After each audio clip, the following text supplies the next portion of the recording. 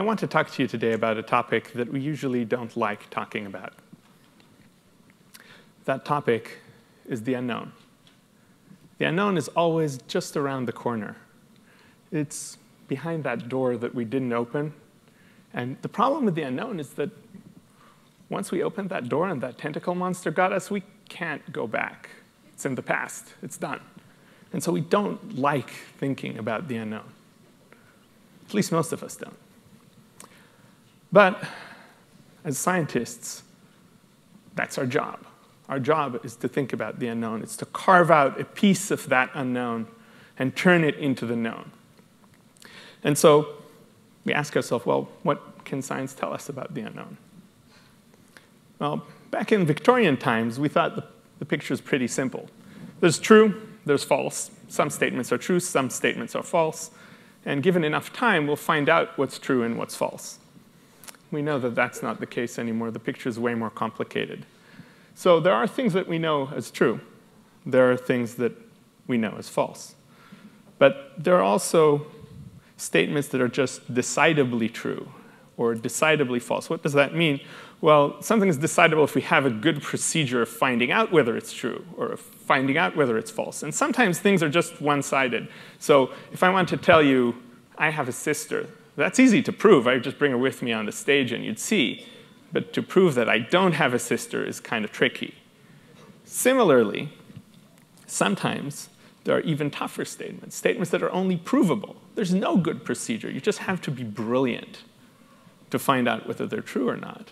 An example of that was Fermat's last theorem, which took 200 and some years to prove. The best mathematical minds in the world slaved on it.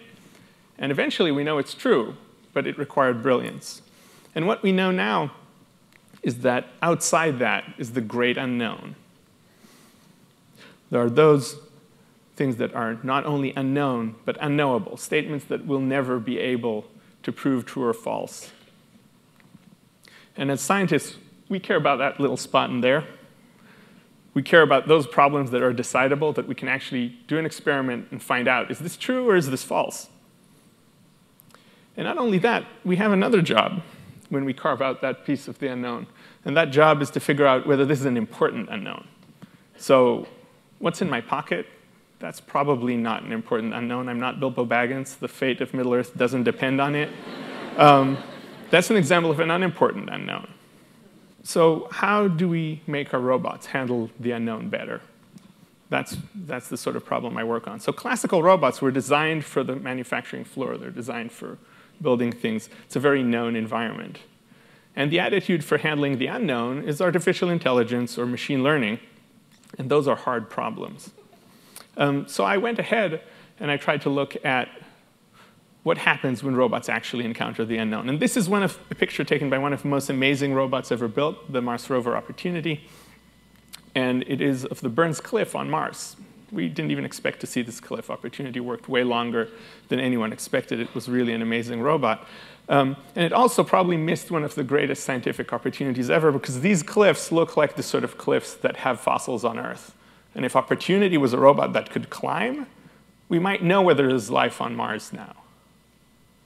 But no one expected Opportunity to survive that long. No one expected it to need to climb. So in our lifetime, we'll probably never know if there are fossils in the Burns Cliffs. Here's another example. When you see a situation like this, you really want to send a search and rescue robot, right? You want a robot that will help us find survivors. But in this well-known tsunami disaster in Japan, when we sent out people, we found out that the real problem is a nuclear disaster. Only they were already there. The gear was already packed. They couldn't change and now have a robot that will work in high radiation in a nuclear reactor. So you see the recurring theme here?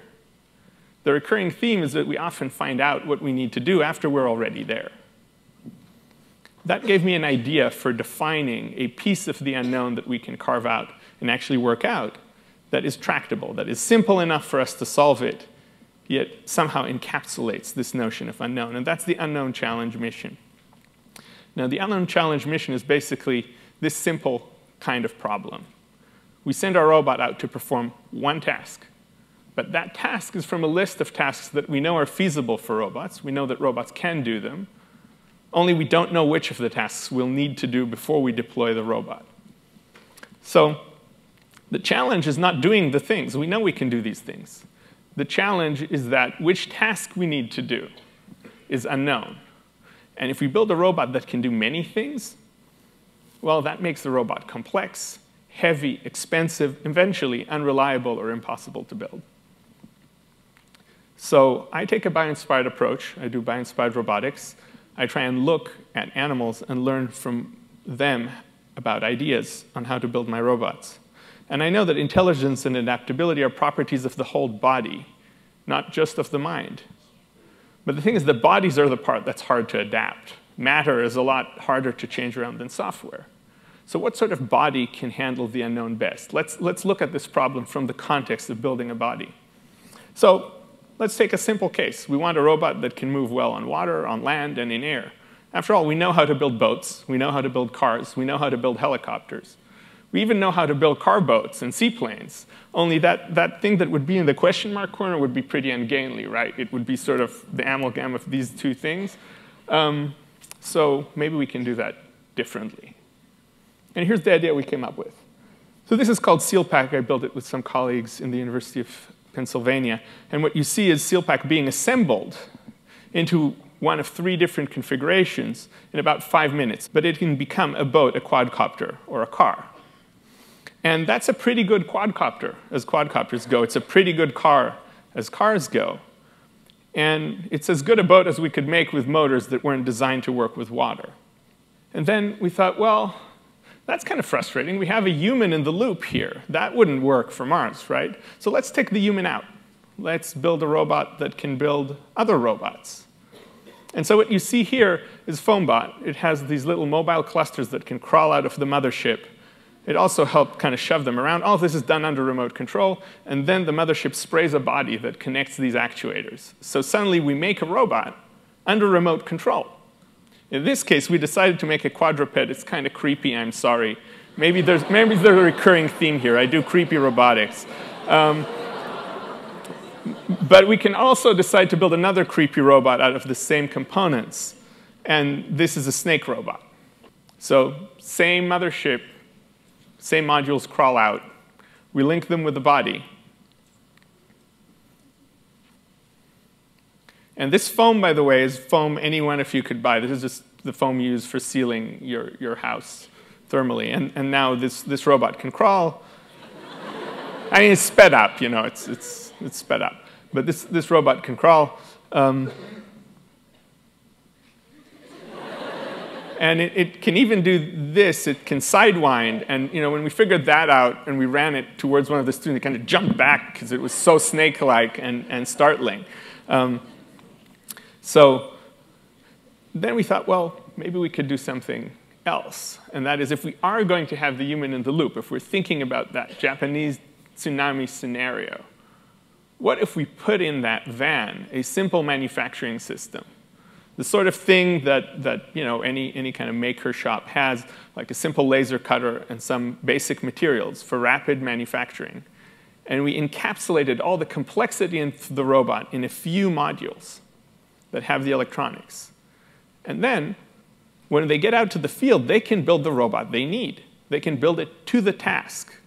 And they can evolve those designs quickly when they see something isn't working until they can get a body that works for the problem that they need to solve, because it's the body problem that's harder. And so what you see here are several iterations of the big ant robot that I built here in Michigan. And this is big ant walking around.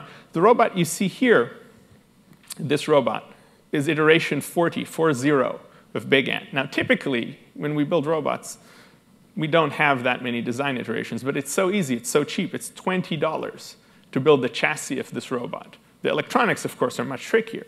But the chassis itself, which is what we design and iterate through, is very quick and easy to build. And so I want to leave you with this thought. The unknown, the unknowable, those are a quintessential property of life. They're here to stay. We can't get rid of them, even if we don't like thinking about them. We can't prepare for everything that might happen. What we can do is we can build up our core skills, our competency. We can have some courage, and then we go out there And what we need to do is solve the problems we find after we know what they are. Thank you very much.